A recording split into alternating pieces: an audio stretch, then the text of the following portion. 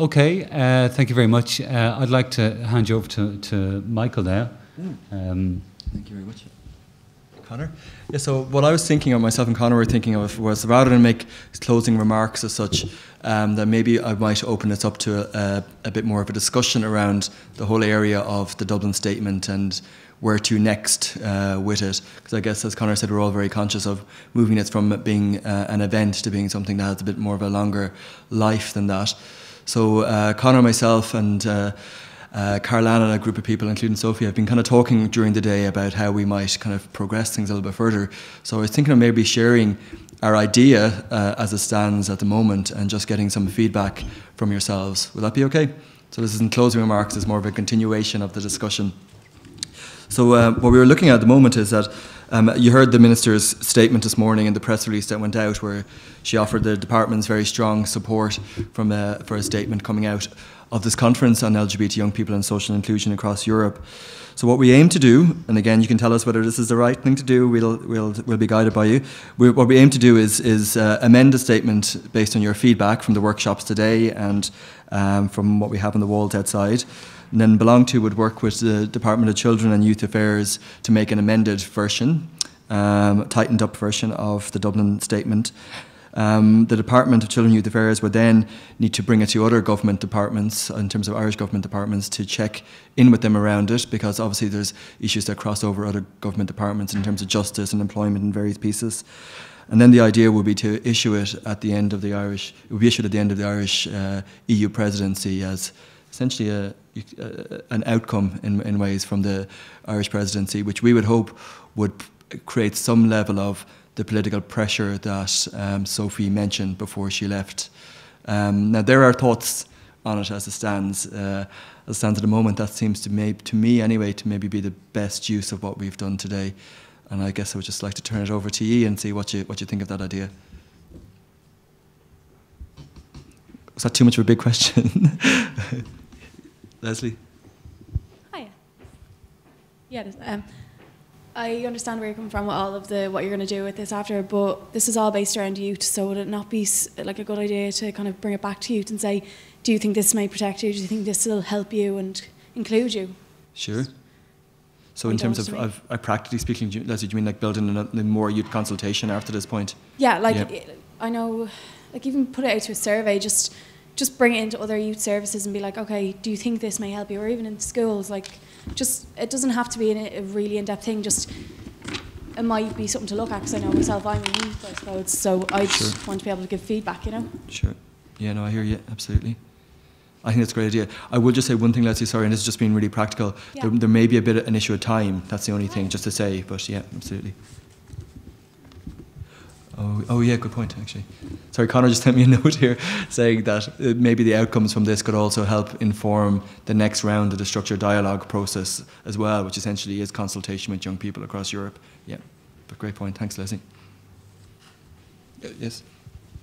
I just think, agreeing with some of what Leslie said, but also that I feel an obligation as one of the international NGO representatives here, that I think it's up to us, and just looking to my right, I see three immediately, it's up to us to take the outcomes of this and from the Irish presidency in relation to LGBT youth and use that with the Lithuanian presidency, which, as we've heard, has a very different outlook on what's called a non-Lithuanian this idea of LGBT equality, which seems to be so radical for some reason. So I think it's our obligation as international NGOs to take what this conference has been saying and what the Irish presidency has been working on for the last 6 months forward with Lithuania and again to Greece and onto Italy and Latvia in the future. And sorry, can I ask you a question while you have the microphone? Would it make sense for us to be asking international NGOs, or actually not just international, other bodies to sign up to this? Would that help in your advocacy? If at the end of this there was a statement that came out that had a number of bodies signed up to it? I would certainly have no problem bringing that back to ESU anyway. Mm-hmm. Okay, thanks. Peter? Yeah, I think you can hear me. Yeah? If Angus can hear me over there, then I'm going to shout.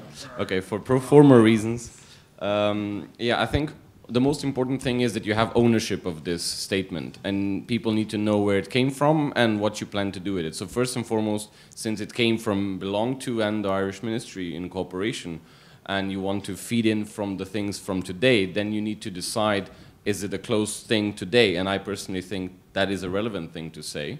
And then you share it with everyone, and then they use it in different ways to inform, to create visibility, to decide if they want to sign up to, but you should close it today so there's no more changing or cherry picking or things like this, because otherwise you open the Pandora's box. And it's nice to be participatory and inclusive, and I'm always in favor of that, but it's also easier on the people to know, okay, so what do you want from me? So that Angus can bring it out to ESO and say, this was what was discussed and reflected, and this is the final outcome. Do we as ESO support it, or we just promote it? And the same goes to all the youth services and youth organizations in Ireland. This was discussed. Do you find it relevant? Use it in any way possible. I think that would be better to just have a final thing, but include the comments from the workshops. I just sent you an email about the things that we discussed in workshop number 1, because there were very concrete modifications, improvements suggested by the group and endorsed by the Opinion Boulevard.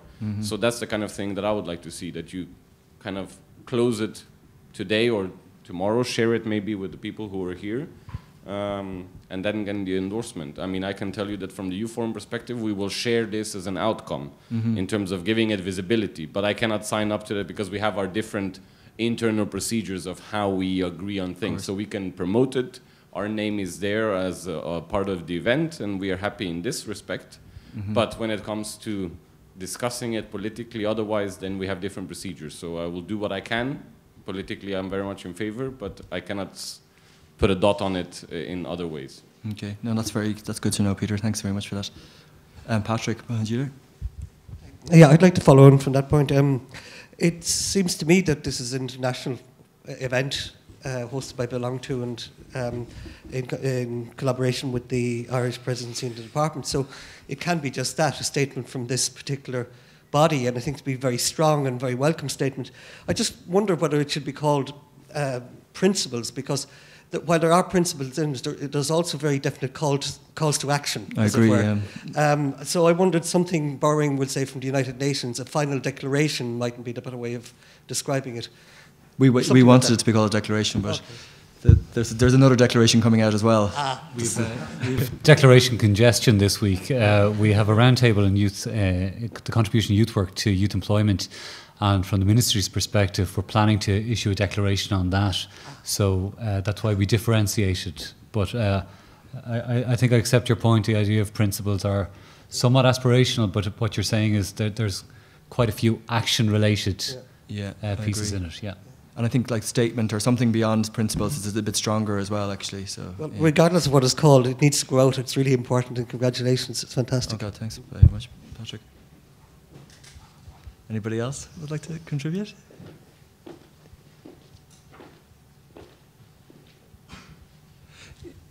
This is really useful feedback, by the way. It's really helpful. Ivan? Yep. Just briefly, I would agree with what Peter said about that we need to wrap it up and send it out.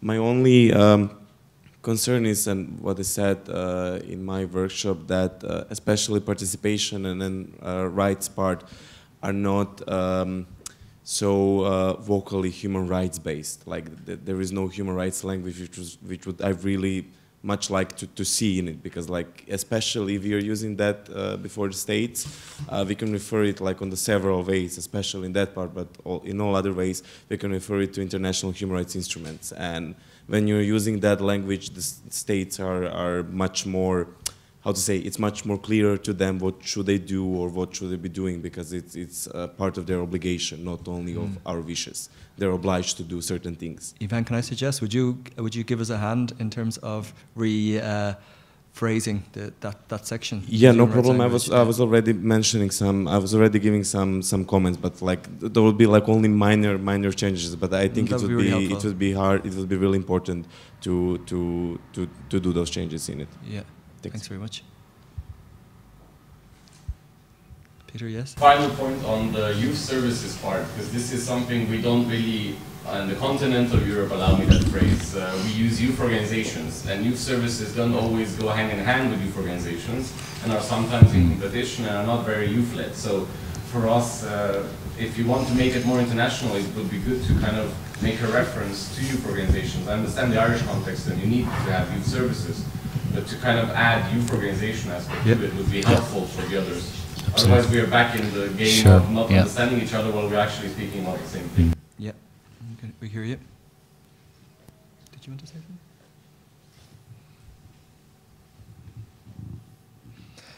If anybody else has moved to talk about any other issue that's relevant to today, you can as well, by the way. Hi, just in terms of some of the things that came out of our group, and it has been mentioned, and Sophie recalled it there during her presentation, around cyberbullying and the challenges that that brings up, obviously around social inclusion, but certainly in terms of access to education and barriers to education. And it's something that I think, you know, potentially may need to be mentioned specifically, as it is an issue that is gaining ground and is going to be a very difficult one to actually address fully. That was one area. And the other, in our group, it came out around actually separating out the visibility of trans young people and certainly gender identity from a young age in terms of youth and education, and in terms of providing appropriate age-appropriate educational materials and training for teachers. But also that they could become available. And I thought that was a really important issue given the visibility difficulties for young trans people. So I just want to put that out there. Great, thank you. And thanks for an amazing conference and learning experience. Thank you.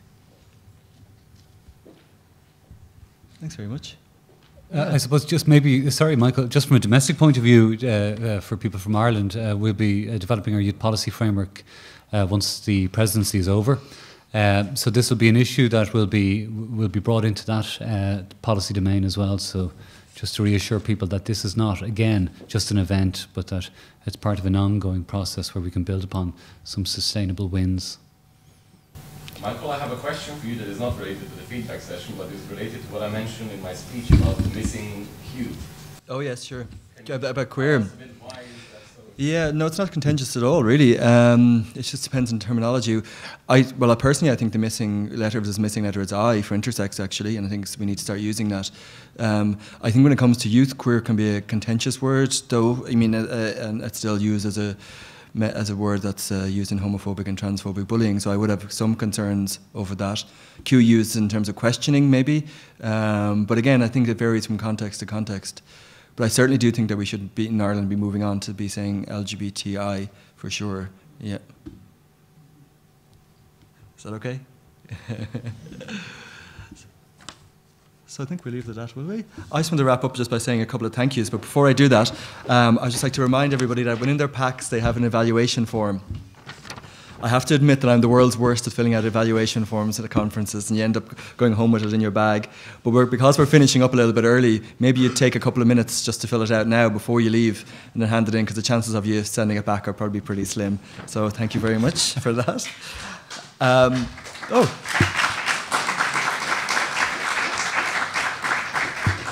Evaluation form gets a round of applause. But I also, just to say thank you, a few thank yous, and just to say as well that at the very beginning of the conference, I started by saying that I really hoped that what we were doing today was building on your commitment of all of you who have come from across Europe, from various organisations and institutions, and from across Ireland to come here today. Coming here today itself should demonstrate a huge commitment to the rights of LGBT young people. And I really hope, and I really do think that we'll look back on today as being a very significant moment in the progression of LGBT youth rights across Europe.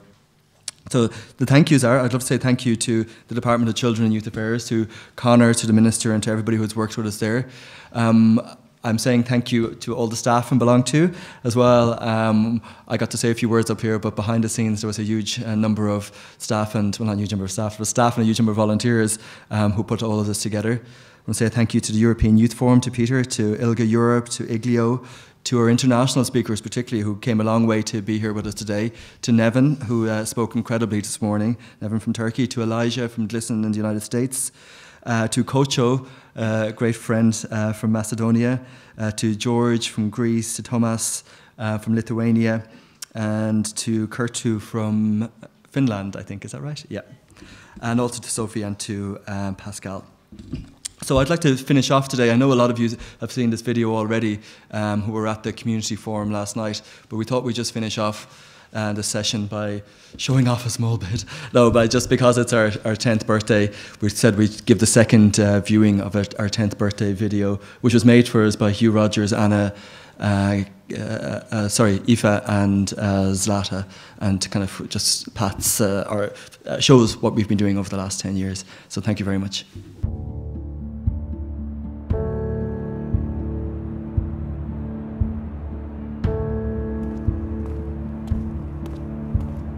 Belong To was founded in 2003 under the understanding that we lived in an unjust society and that LGBT young people particularly were experiencing homophobia and transphobia in schools and families and communities, and that we wanted to do something about it. There really was no place where LGBT young people could come together and discuss the issues which were affecting them. They were the first group, I think, that really brought young people into the equality agenda. In the early days we did get a fair bit of opposition, and I think a lot of that was based on this two ideas. I think one was that young people couldn't be LGBT at all, and then the other idea was that Belong To as an organisation was somehow turning kids gay.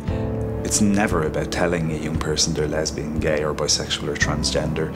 It's giving them a safe and appropriate place and space where they can explore those issues themselves. To me, they're the most important group that has happened over the last few decades. When I was growing up, the prevailing emotion for a gay person was fear. They had to be on the guard all the time in case the mask dropped and they gave themselves away. When it comes to the young people that we work with and did work with 10 years ago, they often get very negative messages about what it is to be gay or lesbian or bisexual or transgender, and we wanted to kind of counteract that by presenting a really positive message to the world that it's completely normal to be LGBT. The peer support that comes from just meeting other lesbian, gay, bisexual, transgender young people, I don't think you can put a value on that. Just knowing that there's a group full of people like you, it's amazing. It made me feel like, you know, there's actually other people out there like me, you know, that understand me and that didn't judge me for, you know, like who I wanted to be with. Regardless of what you felt from the outside world or what you felt at school or what you felt at home, it meant for one whole day you got to be you. Sometimes just like having a friend or someone to talk to is more important than, you know, the things like the legal or medical aspects of you know, being a member of the trans community. There used to be people that would travel close to 6 hours just to come to Belong To for 2 hours, you know, just so they could feel normal and accepted. Now we're at a situation where we have a total of 23 groups running in 14 counties around the country. You know, a young person doesn't have to travel from Sligo now to come to Dublin to access an LGBT youth group. I think it's really important work. I think it saves lives, actually, but not just about saving lives, it's about improving the quality and the opportunities for young people. We work on advocacy, we work on policy, we have campaigns like the Stand Up campaign. All that work is so that LGBT young people have different experiences when they're growing up. When you have people like the Minister for Education, on the basis of work that Belong To have done, stand up and say they're going to produce a policy document on homophobic bullying, those kind of changes mean that every school has to engage in this conversation and every school has to stand up, if you like, for these young people. If there were any highlight moments, it's really been around the whole stand-up campaign. When I was in secondary school in the first couple of years, it was actually illegal for a person to be gay. There was no such thing in my school as a gay person. The only time you'd hear the word gay is they're talking about something in a negative way. 2 years later, there's Belong To posters all over the school, so like it just keeps getting better. To see in the space of 4 years the Stand Up campaign become an established annual part of the school calendar, you know, 10 years ago I wouldn't have thought that was possible. For an organisation that's only had 10 years, I mean, the list of their achievements is quite spectacular. The work is not just referenced domestically, it's now being referenced internationally, and that's an extraordinary acceleration of growth from the time I met them back in 2004. We have to keep in mind all of the young people out there who still are having a really hard time, and what our work in the end of the day is about is getting to a point where no young person will have to go through that in this country. LGBT young people can have a huge impact on the world, but in order for it to change in a very fundamental way, we need everybody to take some level of responsibility. Solving these problems isn't just a good idea for LGBT young people, it's good for all young people, and it's good for society in general. Having this support group and having hundreds of friends, like, it shows you that you're not alone. It's the best thing that's happened to me since I came out.